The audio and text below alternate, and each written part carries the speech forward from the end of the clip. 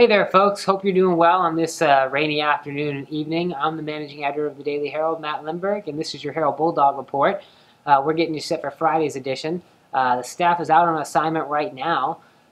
Staff writer Kai Hong is going to have a story about a local resident who got a pretty prestigious title in the cotton industry, so that should be pretty cool.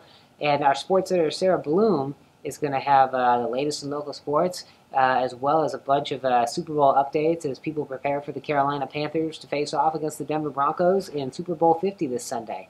So look out for all these stories and more inside the Friday paper.